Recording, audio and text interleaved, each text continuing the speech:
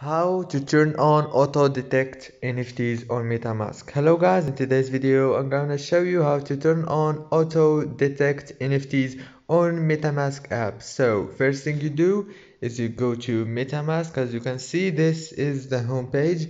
Now you need to go to the top corner right here and choose those three lines, and after that you need to go down and you will find the settings option.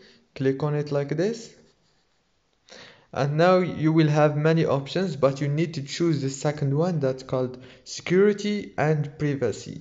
Click on it, and now go down and down to auto detect NFTs, and now you can turn it on like this. You can just click on it and you can turn it off. And that's it for today's video, guys. If this video was helpful for you, please don't forget to like and subscribe.